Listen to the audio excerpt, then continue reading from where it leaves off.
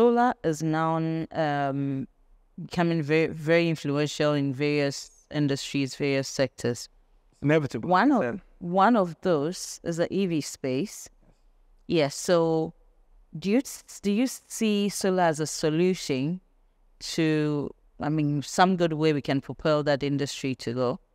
Yeah, I was having a conversation earlier in where I said that based on the calculations that we've done, the energy demand projections for Ghana are roughly 5 times below what they're going to be. We've tried to bring this to the attention of some people, but we've had some difficulty in doing so. Okay. As time goes on, there will be more and more electric vehicles on the road and on the roads. And most of these electric vehicles will have to plug in to be charged. Right? Now, most people charge electric vehicles at home. Now, imagine half the cars in Ghana electric, all plugging in at the same time to charge. Everything. The grid cannot take it. It's impossible. Yeah. Significant investment will have to go into the grid if they still want to continue to operate as. Yeah. So if, as and when that will happen, if that happens, it's out of my control. Yeah, but for me, I don't see it being something we should rely on government and all that. Yes. What do entrepreneurs do? They just look out for where the problem is. Exactly. We set it up, and then my view is there's a big opportunity. It's a really huge one coming. Yes. Because once the gap is there, why not? So all that is left, or what will inevitably happen, will now be people would have to have their solar panels at home and charge their vehicles at home from their panels. That means most of these charging companies, they have to consider setting up solar rather than going on the grid, right? And Dyson is in business. We are in business. Give us a call. We have a special project for EVs. Good. We have a close relationship with Tesla, and they produce the best chargers you can get on the market. Okay. In the world. BP, UK. So BP are now partnering with Tesla to install their chargers. That's the quality of the level of charge. So are you setting this up, or you selling the chargers, or you? So like I said, we're an installer, supplier. We do everything. So you have those chargers in stock? We have them in stock. We can get them in stock. Procure them. Depending on needs, as and when the demand is there. Okay. So we are prepared to move the infrastructure, particularly within the energy space, as far as we can move it. Viewers, for anything solar, just get to Michael. Dyson is ready for you, right? We are. Yes. I'm excited about the fact that you're ready to put that footing in whatever industry is open, especially in the EV space. Yeah. Really interesting on that. So I think the EV space and the solar space will have to go hand in hand. It's just an inevitable process. Because if you look at the charging stations that are being set up in Europe currently, most of them are solar powered. They're solar powered with large batteries on site. So think about harvesting then. Yeah, so think about the filling station where the fuel is generated on site and no tankers driving around. There's no, no pipeline. There's no refinery. There's, so it's an excellent process. So contributing well to the whole environment convoke here. And it reduces greenhouse gases across the board. Yeah. So for companies that are currently in the oil and gas space, I always recommend, if you guys are aware of the situation, then you need to start diversifying.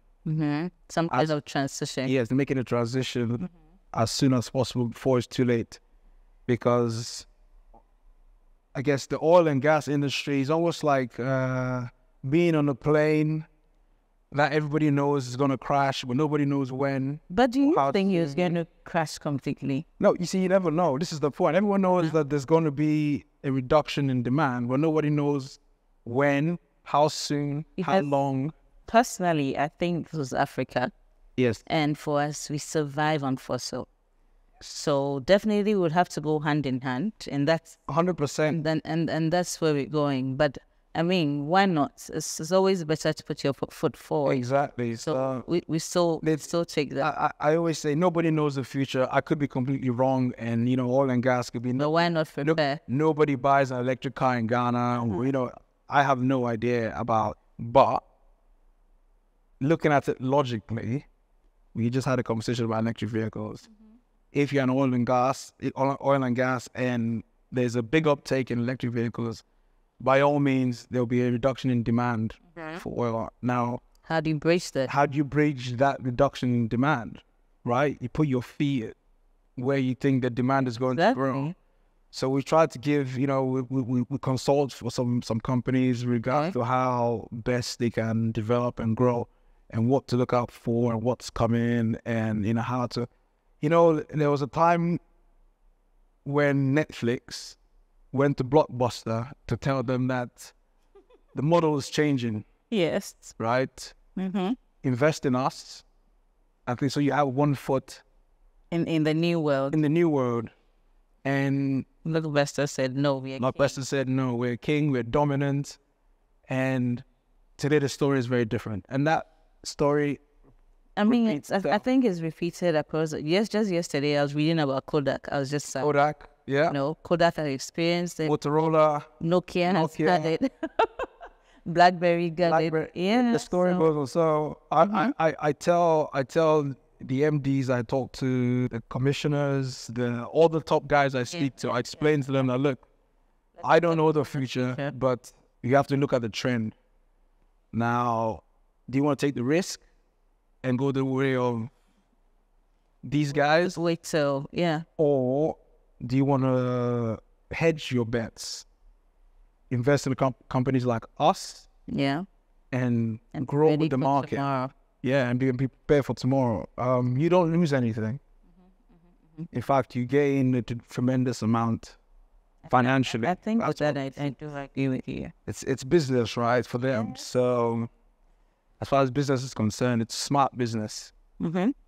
Henry Ford said that if he had people what they wanted, they would have said, we need faster horses. Faster horses. It's true. Yeah. It's very true. So, we do our best in the system because, unfortunately, the system we have isn't the easiest system.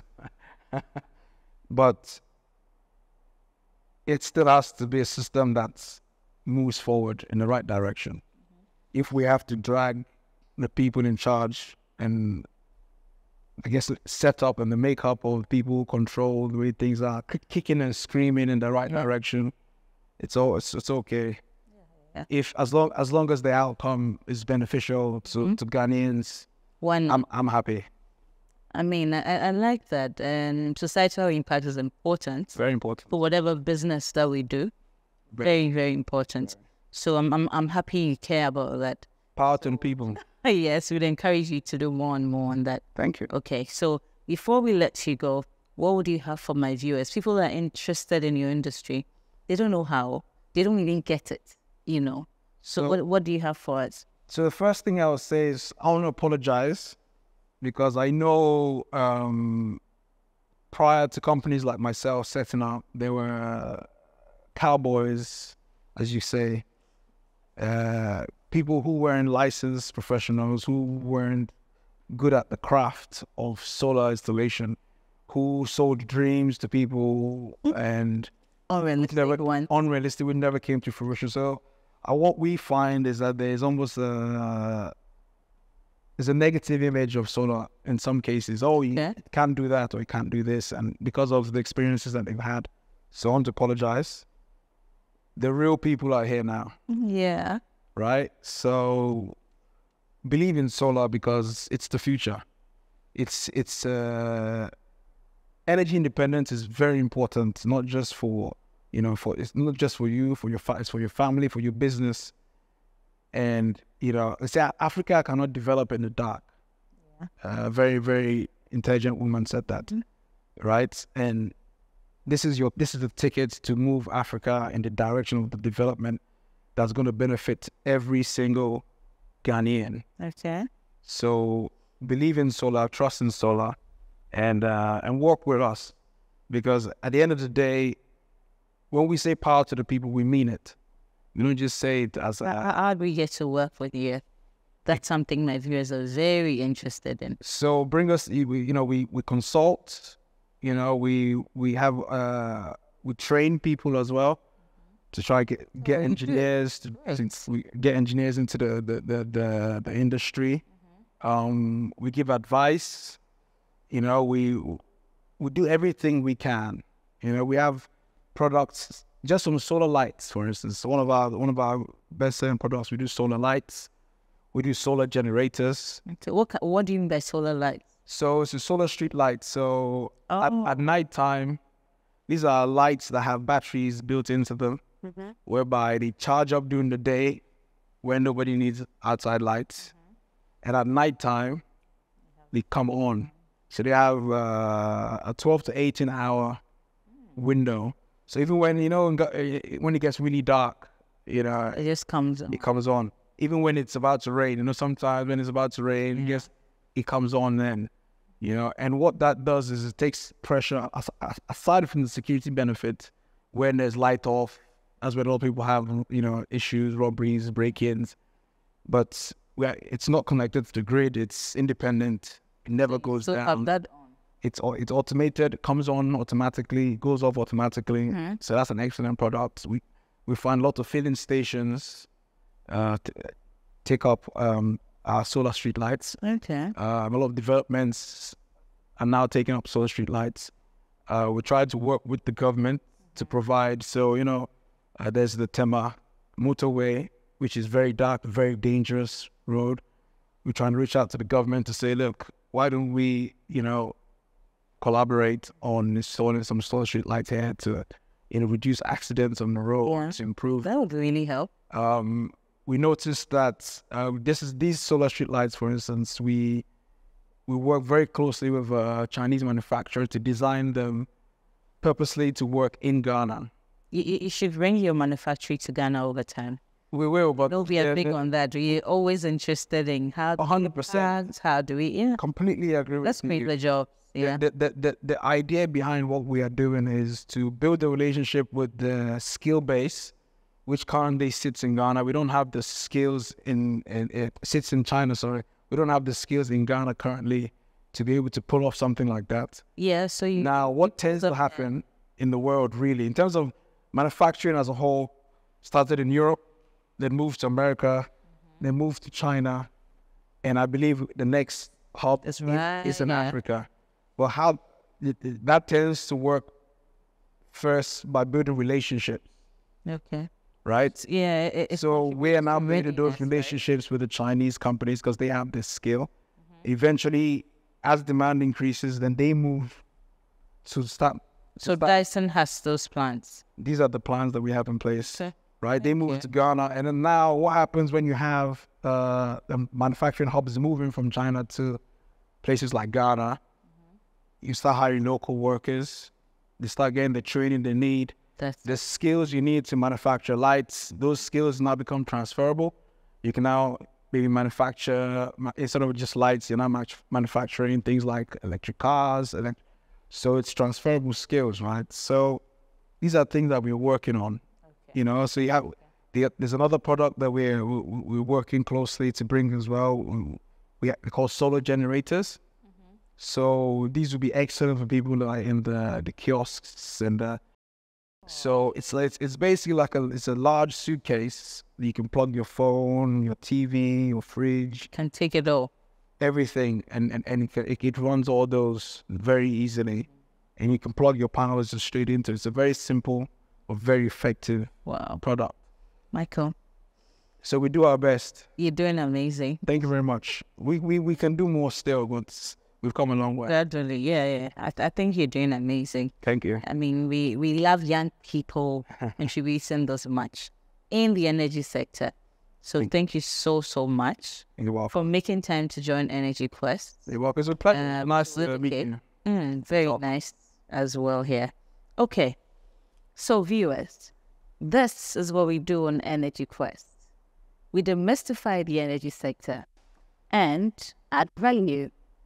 Till we meet again. Ciao.